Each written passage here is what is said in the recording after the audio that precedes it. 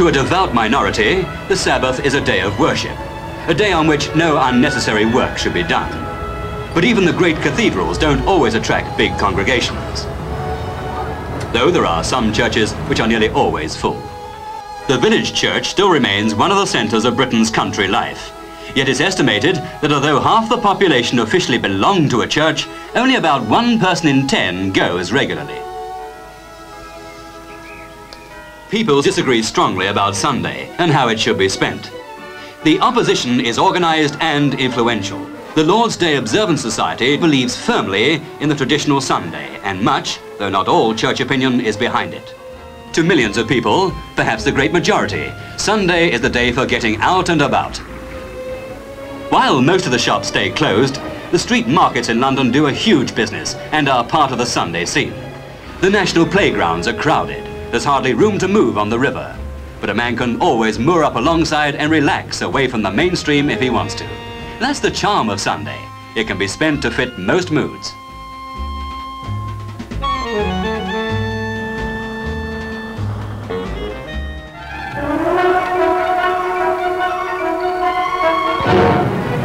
We live in an age of stress, and life in a big town or city is no rest cure.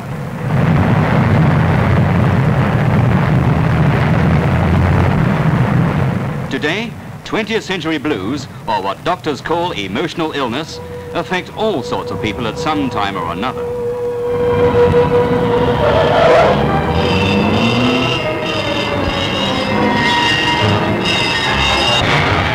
And it's partly due to the conditions in which we live and work, to this kind of thing.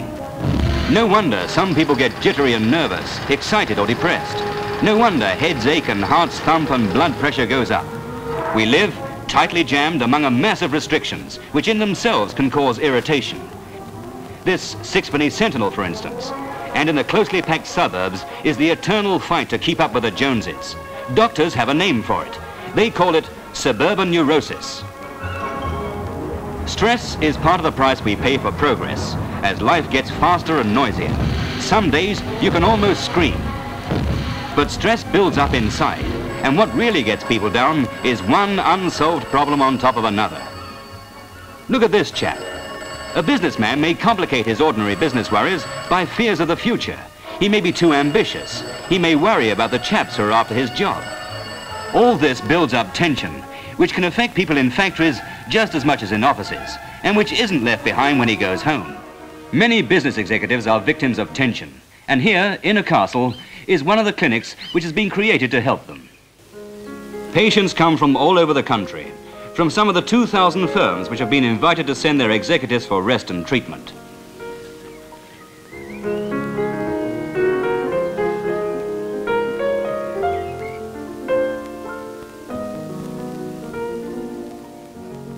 Inside the castle are all the appliances of modern treatment. For instance, the jet spray.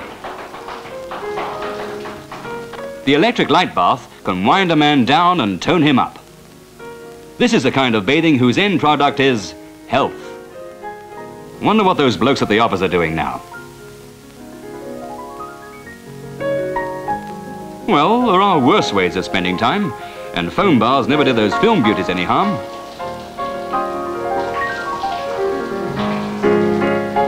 So much for the body, but what of the mind? Some people take the easy way out. They take pills. It's an incredible fact that in Britain today, we swallow more than 1 million happiness pills every 24 hours. We're spending on tranquilizers around £6 million a year. These pills are meant to reduce tension without clouding the mind. Some students use them to get through exams, and motorists have been known to take them to settle those driving test nerves. But tranquilizers are open to misuse, and they don't remove the real causes of stress.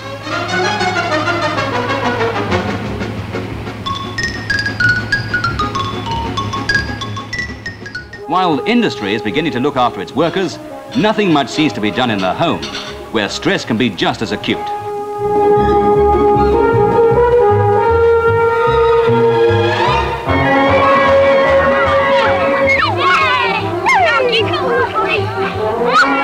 Stress, say the doctors, often starts in childhood, but it's not always the child on whose mind frustration leaves its impression. To any mother, the daily round of shopping, taking the children to school and looking after the family can sometimes become a bit overwhelming.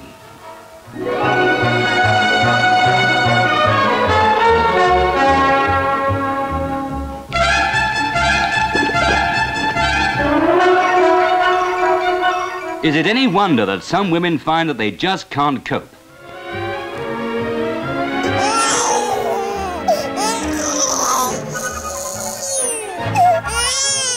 And here's a mixture for making what has come to be known throughout the world simply as the pill. Millions of words have been written for and against it. For this little white tablet is more explosive than dynamite. Sermons have been preached on it. Men and women have argued over it. It's the most controversial pill ever produced, and today it's being taken by nearly 500,000 women in Britain alone.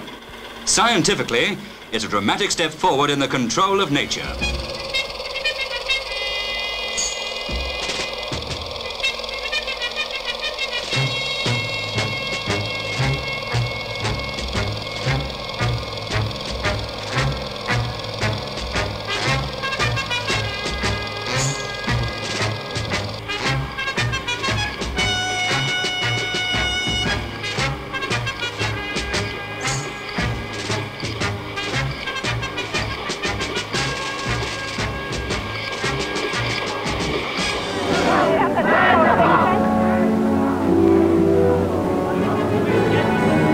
These marchers on London from Aldermaston are concerned with the biggest issue in the world today. Whatever the pros and cons of banning the hydrogen bomb may be, theirs is a protest which has brought together people from widely different spheres. Students and teachers, workers and bosses, they may regard themselves as forerunners of what is to come, the uniting of humanity itself. But in the meantime, humanity itself is divided about the safest way to get there. These voices will have to fill more of Britain than Trafalgar Square to change a country's mind. They're emphasizing the right of people to protest, to make themselves heard, whether other people listen to them or not.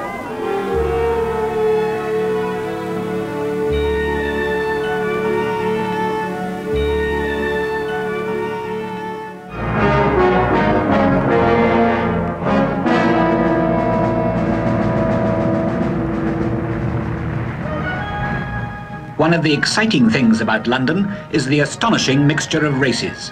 Not a colour, a religion, a nationality is unrepresented. This has been so for centuries, and the capital has never ceased to profit by it.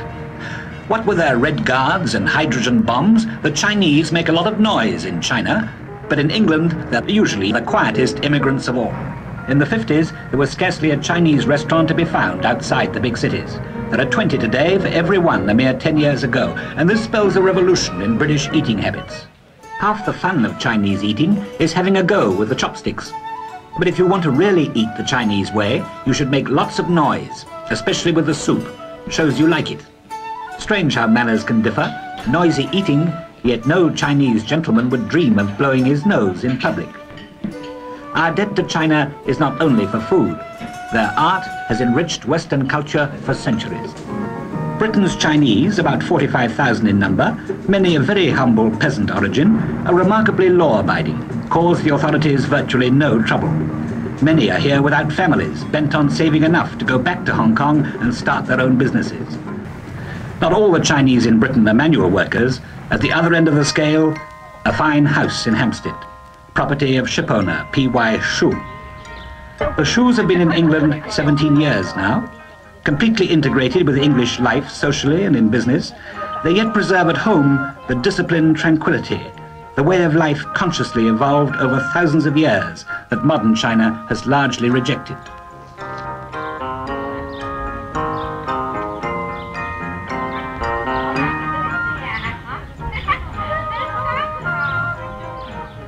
The first Poles to come to Britain settled in Scotland in 1830.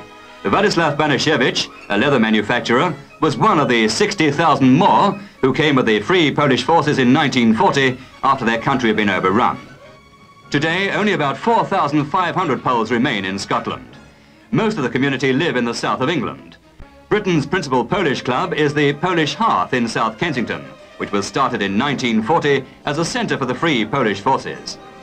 More Poles have settled in the Ealing area of West London than in any other part of Britain.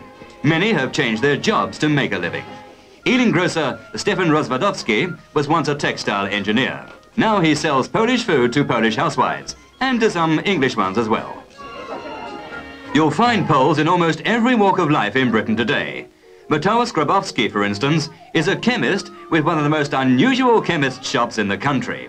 At the back of it, he has a gallery in which he displays the works of modern painters and sculptors who might not otherwise have exhibitions. Though most of Britain's Poles take a full part in everyday life, many of them keep up their national customs. Here, for instance, at the Polish Young People's Club in South Kensington, Olga Jaromska's dancing group performed traditional dances.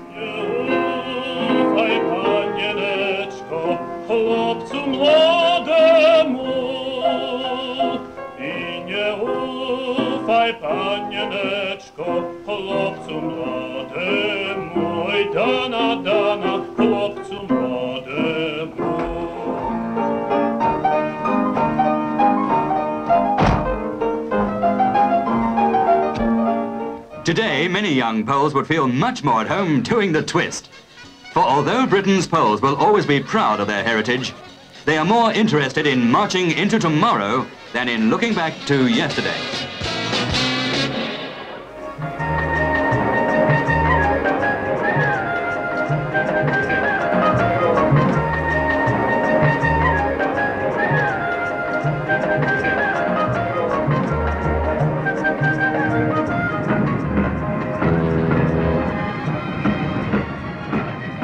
Over the last 10 years, West Indians have been flocking into Britain.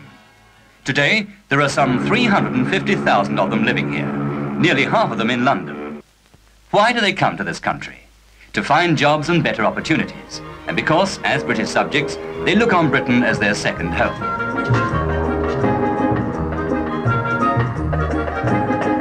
Their own homelands, 10 beautiful islands in the sun, which for 300 years have been part of the British Commonwealth and Empire, cannot provide work for them all in a rapidly increasing population. These West Indians were among the last to arrive at Southampton before immigration was controlled.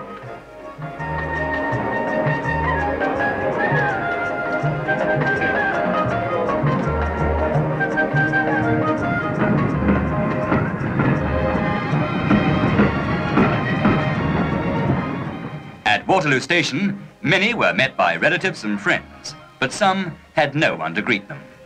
Others had only addresses in Manchester, Birmingham or Leeds. To get them on their way, reception committees worked throughout the night.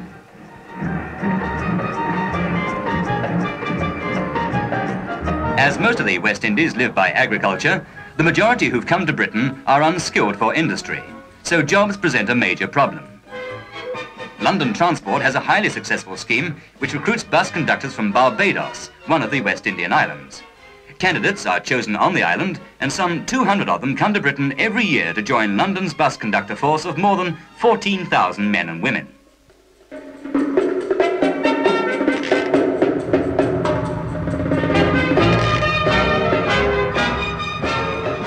A day's outing, and it's raining. Britain's climate is something else that West Indians have to get used to. This party is off to Clacton-on-Sea.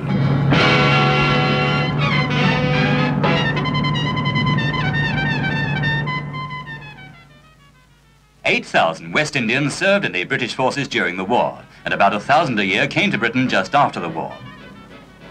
It was during the early 50s that immigration started in earnest, when 20,000 a year were arriving here, practically all men. But over the next 5 years, more and more women and children arrived to create a family pattern.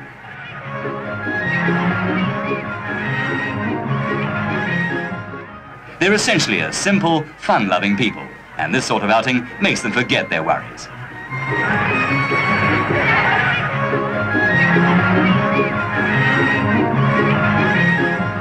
For a few hours, they can escape the bewilderment of trying to adjust themselves to living in a world of different customs and different outlooks. Old prejudices die hard, and misunderstandings can become even more confusing.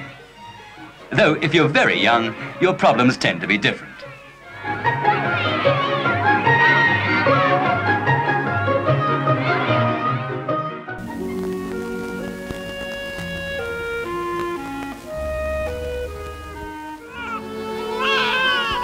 25 years ago, not one father in 10,000 saw his baby born. Today, more and more fathers like to be there, especially at home. Accountant Fred Brown saw both his children's births. Buckinghamshire was one of the first counties to run mothers' clubs, held in the evenings when fathers can babysit.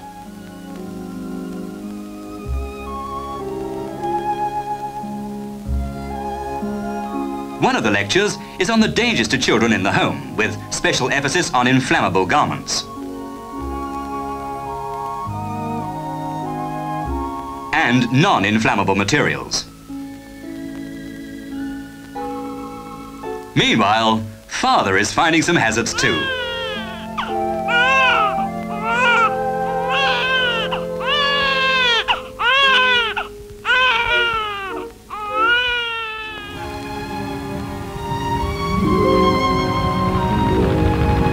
Here, at one of Britain's only chain of combined mother and baby shops, she chooses an all-purpose suit that will stretch as the baby gets bigger.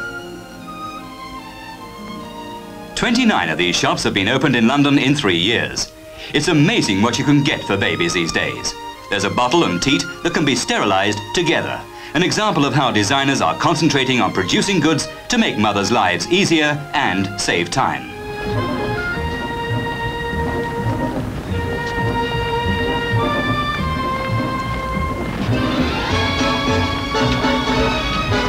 Bedford and Coventry, Glasgow, Oxford, Cambridge and Gloucester, Basildon and Bishop Stortford, London, Liverpool, Birmingham are just a few of the places where new city and shopping centres are changing the way of life for millions.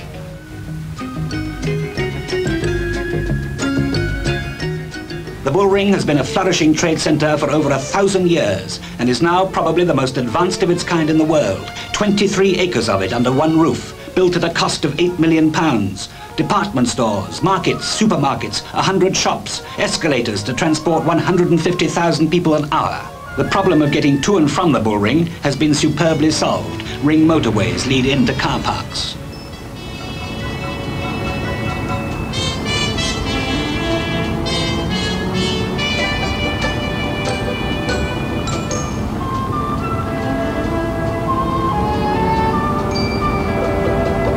Architects have striven to retain something of the character of the old Bullring. This poultry and fish market, for instance, where independent traders compete. And competition there rarely seems to be. Not many places will sell you chicken at 1 and 2p a pound.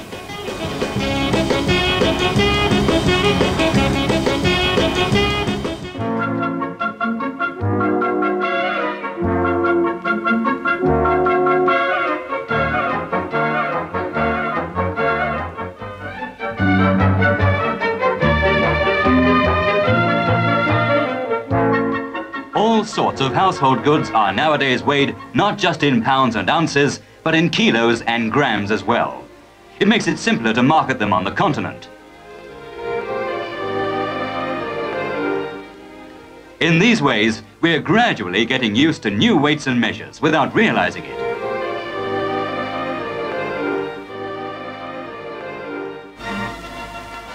Some goods, such as wine, are sold on a mixture of the two systems, the old and the new. And in places like Soho, many a shop will serve a kilo as casually as it'll serve a couple of pounds. The change is already starting, although the beauty queens are still 36, 22, 36.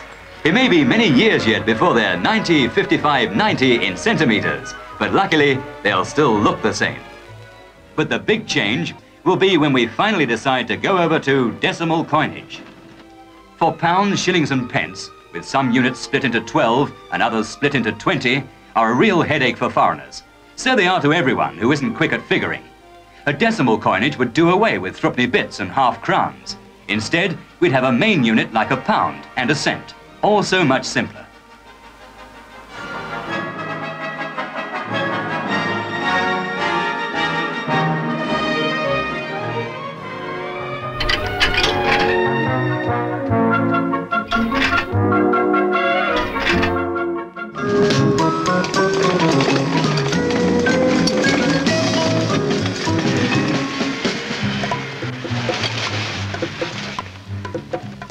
Rubbish, refuse, garbage.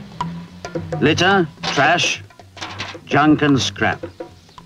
Our instant way of living out of cans, bottles, bags and packets merely helps to aggravate the debris generated by our throwaway society.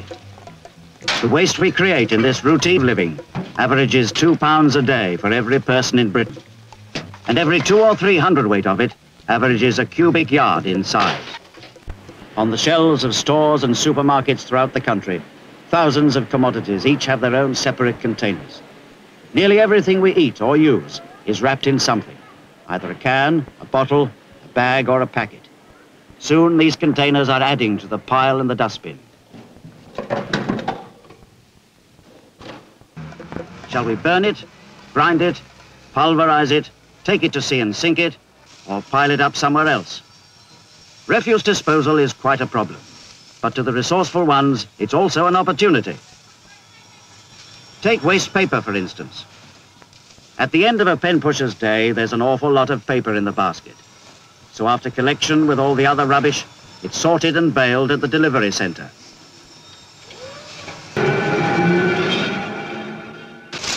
So, collected, sorted, baled, transported, pulped, cleansed, sterilised, rolled, pressed, printed and stitched. Last week's letters, memos and wrappings have become next week's brand new cartons and containers.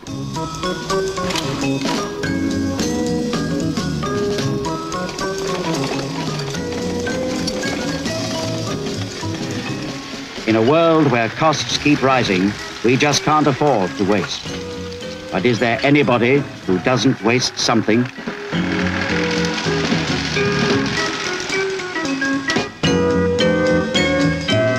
The rag and bone merchant with his horse and cart, his grotesque heap of junk, and his vociferous street cry is a fading scene.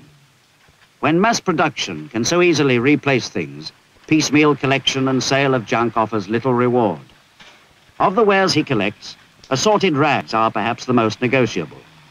After sorting, the cotton rags become industrial cleaning material, carpet felt and roof felt.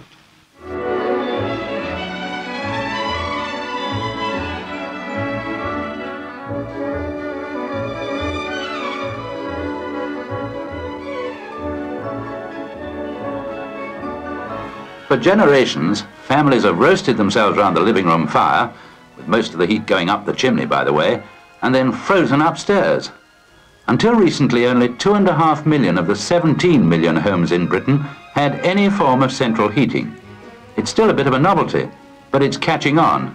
And now 400,000 new installations are being put into homes each year to give all the year-round domestic hot water supplies and a constant temperature in the rooms. At long last, the experts are being called in to provide a degree of comfort which used to be considered a luxury, if not downright immoral.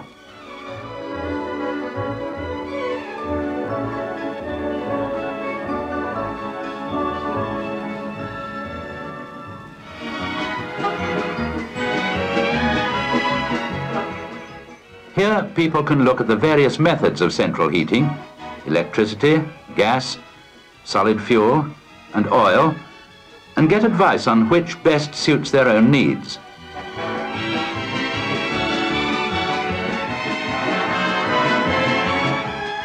No less than £100 million is being spent annually on heating appliances and having them installed. Yet, unless the houses are efficiently insulated, and most of them aren't, 1/3 of all the heat produced escapes through doors, windows, walls and roof. The surprising thing is that there are no official standards for insulating houses. Insulated homes manage on much smaller radiators, and heat can be prevented from escaping through the cavity walls by filling them in.